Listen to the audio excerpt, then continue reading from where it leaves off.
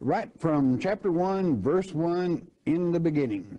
Now, the word Genesis is a Greek word, and it means generation, or it means creation. And in the manuscripts, the actual name is Bereshit, which is to say, in the beginning, period. That's the way it is. In the beginning, this is how it is. Now, many people teach that this earth is only 6,000 years old.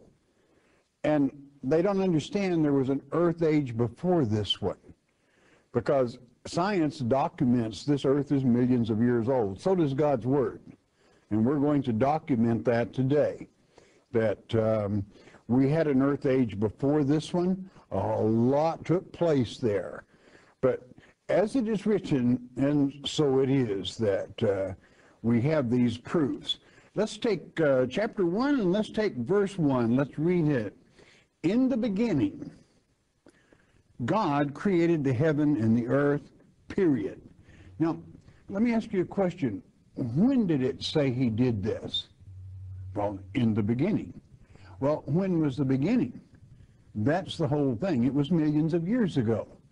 Why people try to put, you know, when a Bible thumper can make himself look quite foolish, because we know even in documentaries this earth is much older than that.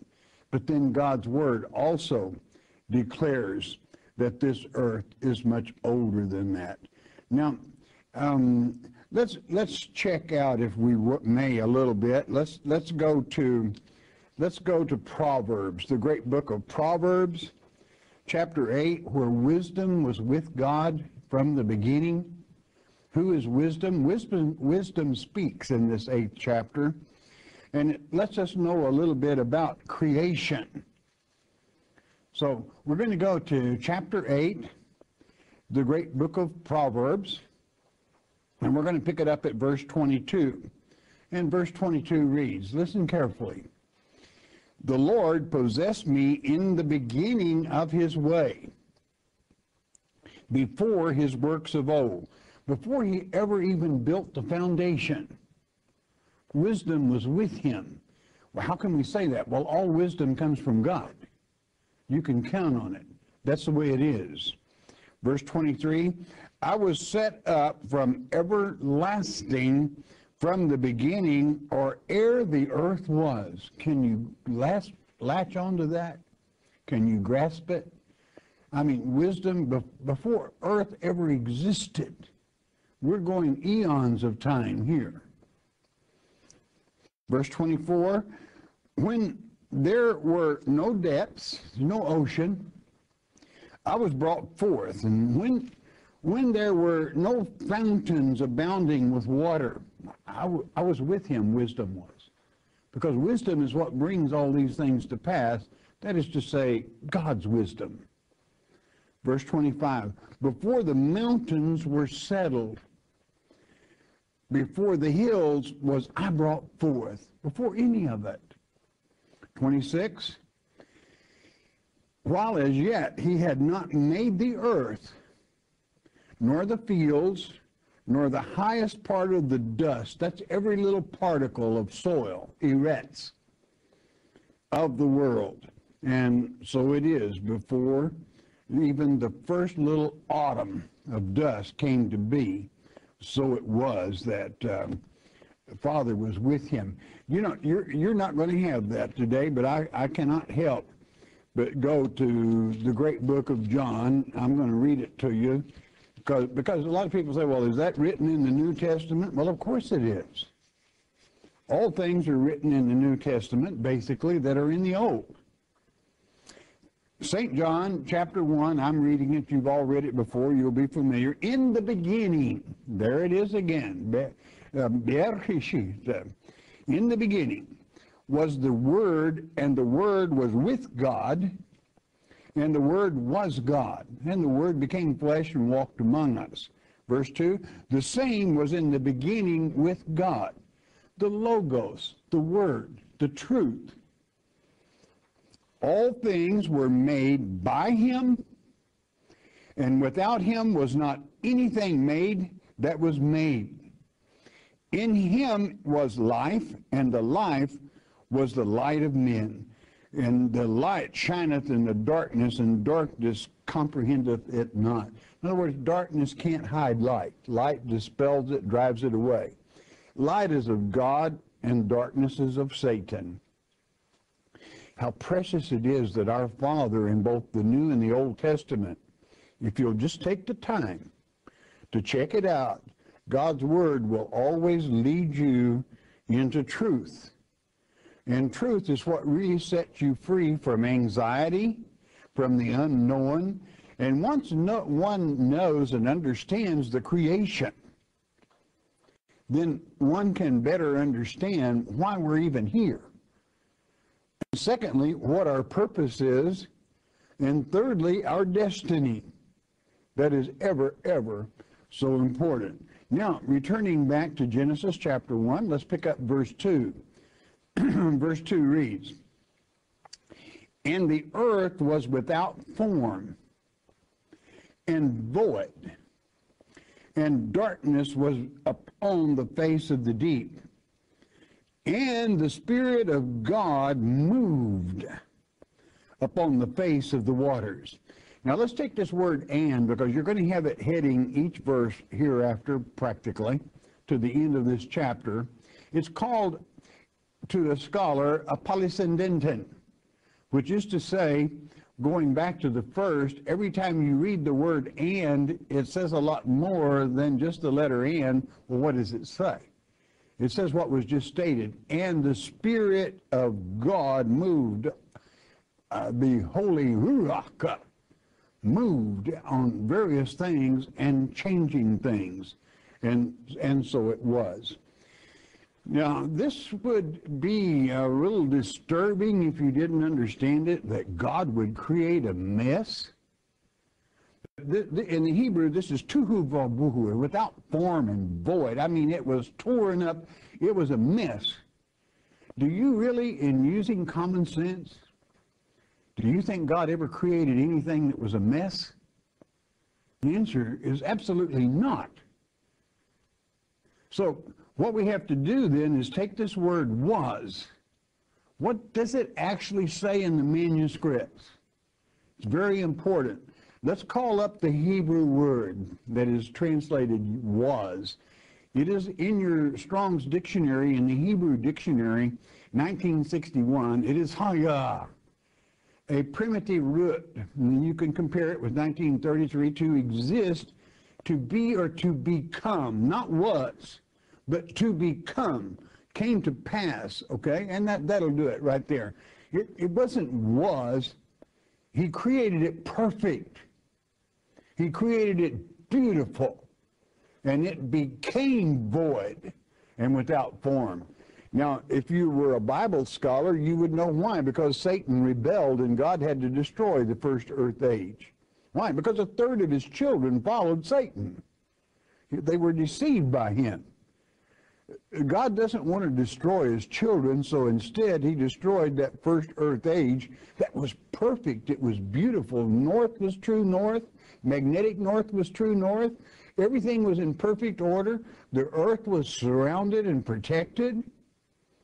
And it was a fantastic thing. That's the way God creates things. And so it was. So the earth created by God was not created void and without form. Those of you that have companion Bibles, your Appendix 146, before the foundation, katabo, in the Greek tongue, will help you a great deal in understanding this. But there you have it. It was not void and without form. It became void and without form because it was destroyed. God never creates anything that is void and without form. Well, can we document that in another place? Of course we can. Go to the great book of Isaiah with me. Isaiah chapter 45. You're going to have it on the screen. Isaiah chapter 45. We're going to read verses 18 and 19. Listen very carefully and learn from God's word. Verse 18, and it reads, "For thus saith the Lord that created the heavens, God himself that formed the earth and made it. He hath established it. He created it not, N-O-T, not in vain. That is tuhu, not wrecked, but he formed it to be inhabited. It was beautiful when he formed it. I am the Lord, and there is none else. Verse 19, I have not spoken in secret in a dark place of the earth. I said not unto the seed of Jacob, seek me in vain, voidness. You won't find me there. I, the Lord, speak righteousness. I declare things that are right. And certainly he does. He always has. So what did it say there? It said that God created this earth not void and without form. He created it to be inhabited for his children. It was perfect. It was wonderful. And many people might say, well, what happened to it? How come it? Well, you know something? Do you know that we have documented proof in our documentaries about that great overthrow? It certainly wasn't the flood of Noah, if that's what you're beginning to think. It wasn't. But you can go to Ash Falls, Nebraska, to the state park there called Ash Falls Park, and you will find only, I'll repeat it again, only African animals, birds, and creatures. Only animals, that's the rhinoceroses, right where they fell because of a great volcanic eruption from the state of Idaho, I believe it was, or Washington, that came over that area. And at the watering holes, these animals fell as they were, all in contact. They weren't torn up by carnivores. You can find 5 different types of camel. And you find rhinoceroses, even with little ones, still in the rib cage of the womb. And turtles and birds, all from Africa. Well, how in the world did they... Well, do you think man brought all those African animals over and planted them there in Nebraska? Of course not. It was at the Catabo, the overthrow from the foundations, when God disrupted the plates and divided the world in the form that it is. If you take the United States of America and shove it up against Africa, you'll find it pretty well fits. And then you could begin to understand why those African animals are so well preserved in Ash Falls, Nebraska. It is, if you ever had any doubt and wanted the Bible proved of the first earth age, look at what is there, not what you might be told while you're there. Look at what is actually there. Always look at facts and know and understand.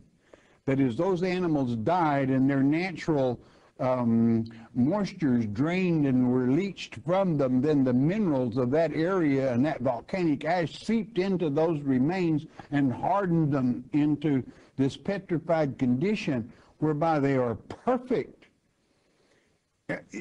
Take like the camel's tail, even every little bone right in, still in place, not torn up and scattered by carnivores.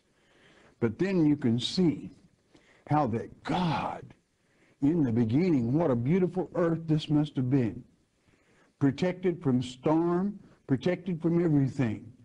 That's what certainly makes that trip well worthwhile. No, as it states in that 18th verse, God himself that formed the earth and made it, he established it, he created it, not in vain.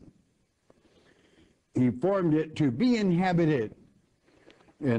And so it was, and so it is that it was inhabited. So you see, you don't have to look too far in God's Word to see and to understand truth.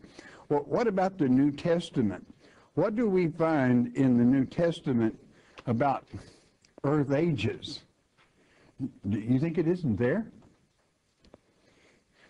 Have you ever read 2 Peter chapter 3? Where it says in the end times you're going to have scoffers that'll come along.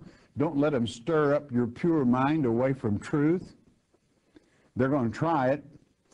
And God would tell you that that from the very prophets and from the apostles, you learn all the truth you need to know, for God has foretold you all things. And so it is.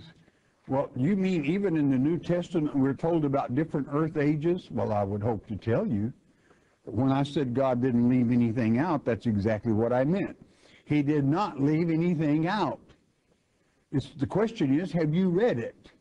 So, beginning then after he says, where is the promises of coming and so forth, let's pick it up with verse 5, 2 Peter chapter 3, and it reads, for this they willingly are ignorant of, and boy do I mean ignorant, that by the word of God, by what now? By the word of God the heavens were of old, and the earth standing out of the water and in the water. It wasn't torn up. It was, it was created to be inhabited. Verse 6, whereby the world that then was in its perfect condition, being overflowed with water, perished. It happened. That's the catabo. That's why those plates were split. That's why they were divided.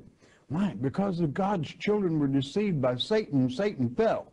That angel, that cherubim that protected the mercy seat tried to sit on it, which has a Messiah connotation, meaning he wanted to be Christ. But here you got it. You're not ignorant of that, are you? That there was an earth age before this one? You see, he's going to tell you about all three earth ages here. That one perished. Not the world, and not the earth, and certainly not heaven, but the age, the heaven age and the earth age. It moved into a new age. Moved forward. In what way? Verse 7, but the heavens and the earth which are now, second, are now, by the same word are kept in store, reserved unto fire against the day of judgment and perdition of ungodly men. Perdition means certainly the falling off and the falling away of ungodly men. That's men that don't belong, people that don't belong, that do not meet the requirements of salvation. Verse 8, but beloved, be not ignorant of this one thing, that one day is with the Lord as 1,000 years, and 1,000 years is one day. Well, how long is 1,000 years? It's a millennium. Well, what does that mean? Then it simply means the millennium is called the Lord's day. It is in the book of Revelation. It is in many other places when it speaks of the Lord's day. 1,000 years is a day with the Lord. It's speaking of the millennium. That is the time immediately following the seventh trump of the great book of Revelation. But what is this fire business? Well, is God not a consuming fire, as it is written in Hebrews chapter 12, the last couple of verses, the very last verse of Hebrews 12? God is a consuming fire. Well, what does his fire consume? Well, to you, it's the Holy Spirit that warms your heart, that gives you guidance, that gives you light, understanding, wisdom that was with God from the very beginning. But to those that are evil, it scorches. It is a consuming fire for wickedness, for that is evil. Verse 9, the Lord is not slack concerning his promise, as some men count slackness, but is long-suffering to usward. He's got lots of patience. Everything he promised about the second advent, about the return, about exactly how things are going to be, they're going to come to pass exactly as it's written. He doesn't delay. It's simply that he has a lot of patience and is long-suffering to usward, not willing that any should perish, but that all should come to repentance. In other words, as the teaching goes forth, that all would repent and accept the Lord Jesus Christ and follow the leading of Almighty God, where he would not have to destroy again. Verse 10, but the day of the Lord will come as a thief in the night. That's when least expected.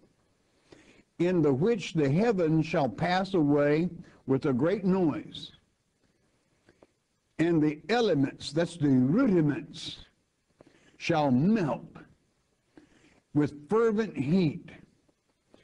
The earth also and the works that are therein shall be burned up. That is to say, that are, as you would read in Galatians chapter 4, verses 3 and 9, the beggarly elements of this world. That's to say, wickedness, not good. You know, the Shadrach, Meshach, and Abednego were in the great book of Daniel, were in that fiery furnace heated 7 times hotter than necessary. They weren't singed. Why? Well, as Nebuchadnezzar looked in, he said, how many did we put in there? We put in 3. There's 4. For the Son of God was walking with them. They were not singed, not one hair on their head, nor were their clothes smoking. God protects his own. You can count on it, which is symbolic of one thing: God's fiery indignation to those that love him is the comfort and warming feeling of the Holy Spirit as he touches you. Not to destroy, but to love, to understand.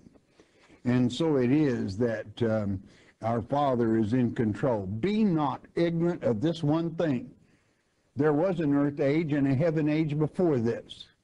There is this earth age. But there is another age coming. But there is only one heaven and one earth that is spoken of in the Word of God. You know, Paul, when in the 12th chapter, I believe it's 2 Corinthians, would say, you know, at one time, whether in this body or in a spiritual body, I know not, I can tell you. But I was taken to the third heaven, which means the third heaven age. That is the eternity in which we are all that overcome or are grafted into or live to enjoy and see and to understand. And how precious it is that our Father is able to lead us. Do you know, there is still another place in the Old Testament that he does speak concerning that first destruction.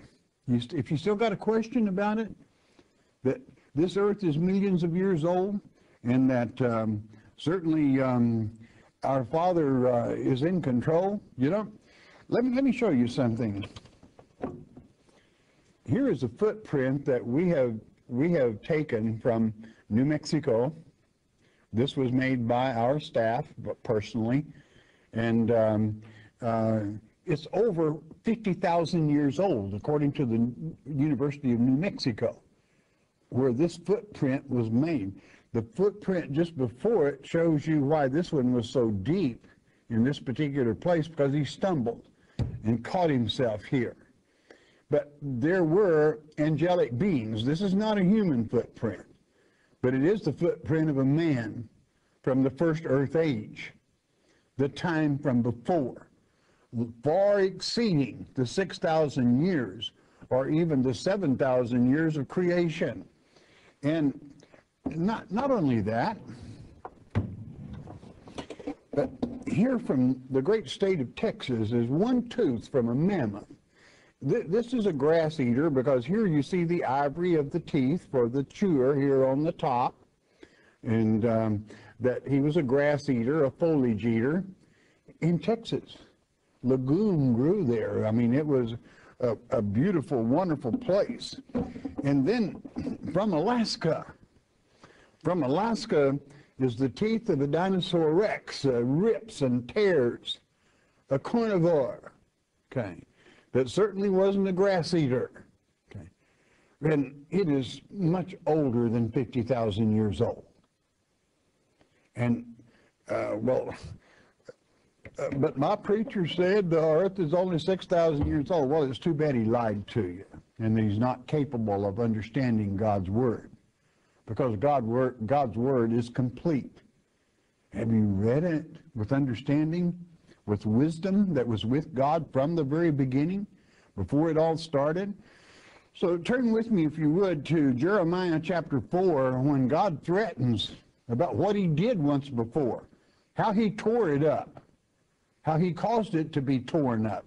We're not talking about Noah's flood either. Chapter 4, verse 22 of the great book of Jeremiah, and it reads, "For my people is foolish." That means they're sottish. They're just a little bit on the stupid side. "For they have not known me, they are sottish." That means stupid, along with foolish. Children. "And they have done none understanding. They are wise to do evil, but to do good they have no knowledge." None at all. It's emphatic. And it would seem so when you go into certain circles of people. And then he tells what happened. For what he's doing, he's kind of giving a warning. I did this once before, and if you think I won't do it again, you mess with me. God does have a temper. He's jealous. 23. "I beheld the earth, and lo, it was without form, void, tuhu vavuhu, and the heavens, and they had no light." Noah's flood certainly didn't darken heaven. So you're not talking about Noah's flood. 24, "I beheld the mountains, and lo, they trembled, and all the hills moved lightly." He split the plates, the land plates, divided them. And again, you've got living proof of this in Ashfall, Nebraska, all for the looking, and well worth the trip. 25, "I beheld, and lo, there was no man." When God cleans the earth, the one that left this footprint I showed you, Zippo, he's gone, right back to the Father from which he came. "And all the birds of heaven were fled." There weren't 2 pigeons or 2 doves to be let loose from the ark of Noah. I mean, he cleansed it at that time. 26, "I beheld, and lo, the fruitful place was a wilderness, and all the cities thereof were broken down at the presence of the Lord and by his furious anger." And he was angry. How precious it is to see our Father in action. Hey, he's got a temper. And when the world disobeys him to a certain point, there's a time of reckoning coming. Certainly, God does not mind dropping that hammer. He said, "I did it once before." Verse 27, "For thus hath the Lord said, the whole land shall be desolate. Yet will I not make a full end." Why? Because of the election. Those that were true to him, even in that first earth age, that stood against Satan. They're known today as God's elect. This is why he would say in Ephesians chapter 1, verse 4, "I chose you before the foundations," or the overthrow of the world. Why? Because you stood against Satan. You weren't beguiled by him. You weren't seduced by him. You remained true to our Heavenly Father. Therefore, he didn't make a full end. And he knew there would be hope. How precious this book of Genesis is. You know, if you start opening it up in the beginning properly, the whole Bible falls into place pretty well for anyone. It simplifies the very Word of God. I often use this old farm boy analogy that if you've ever opened a feed sack, if you get the threads going just right, you can just pull the thread apart and open the feed sack. But you hack at it and butcher it and chop it up, and it's not going to open anyway smooth. Well, neither is the Word of God if you don't open it up smoothly with understanding and peace of mind to know and to understand. Now, I'm going to remind you again that the word "and," as it is utilized here in this scripture, is a polysyndeton, which means a lot more is said than is written. It means, and then the Spirit of Almighty God. And what is that Spirit? It's the Holy Spirit. This is why it can be said through the Holy Spirit that Christ was with him from the very beginning. Why? Because he was Emmanuel, God with us. And that light came. And that light lightens the world. And that light is truth. And that truth puts the seal of God in your mind whereby Satan can't shake you. He can't gain anything on you or against you. Why? Because you have the truth of God's Word. Again, all the way to the beginning in Genesis 1, whereby it stated, and the Spirit of God moved. When God moves, something gives. When God moves, His love comes forth to those that love Him. And when God moves, the enemies are in bad shape. So it's much better that you love Him and obey Him than to be an enemy of God Himself, the Creator of all things. I'm going to give you a little advice. If you're an enemy of God, you're not going to be around much longer. Because as God's destroyed Tuhu Vabuhu once before, it's going to happen again. And He has a little lake all set aside in the great book of Revelation where this will take place. You don't want to go there. You want rather to be in that heavenly place when this earth in the third earth age is placed back to its original form